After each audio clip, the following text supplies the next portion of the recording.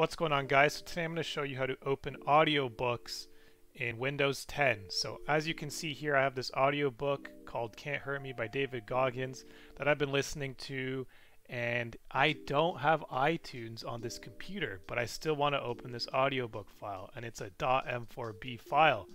So thankfully there is a way to do this in Windows without having to download any software.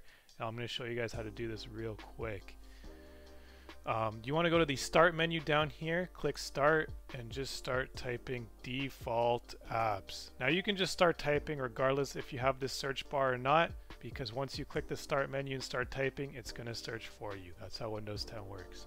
So click default apps right here.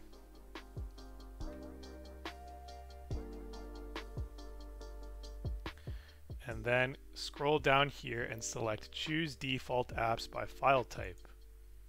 Now, I'm just going to open this file extension thing back. So as you can see, this is a .m4b file. So that's what we need to look for once this loads. Basically, what we're going to do is change the default app that opens this file extension. And then it'll just be able to open this every time, and you'll be able to listen to your audiobook whenever you want. By default, Windows doesn't have something that opens this, so you have to select it yourself. There's a couple ways of how to do this, but I just think this is the best way to do it because it's just going to take care of it once, and then you won't have to worry about it again. The only issue is, as you can see here, this takes a little bit to load because there's a lot of file types. Okay, so now that this is loaded, we need to look for .m4b.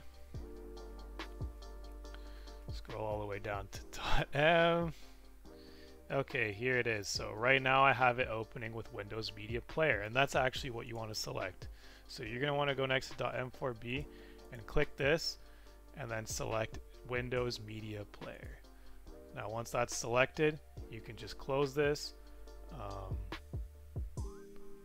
and then actually, hold on, it's lagging a little bit.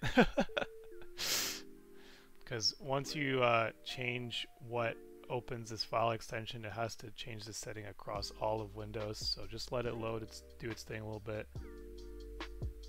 Okay, it's loaded now.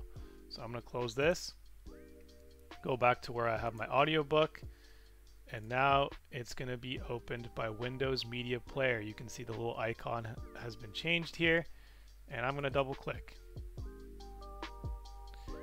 Now, this will pop up. This selected file extension is not recognized, but it still may be able to play it. This is actually fine, so just select yes. If you don't want this to pop up again, you can check this off and then select yes. And I'm just going to select yes right now. This is Audible. Lion Crest Publishing. As you can see, the audiobook plays. So that's how you do it in Windows. Hopefully you guys found this video helpful. If you did, please drop a like and don't forget to subscribe. Thanks for watching.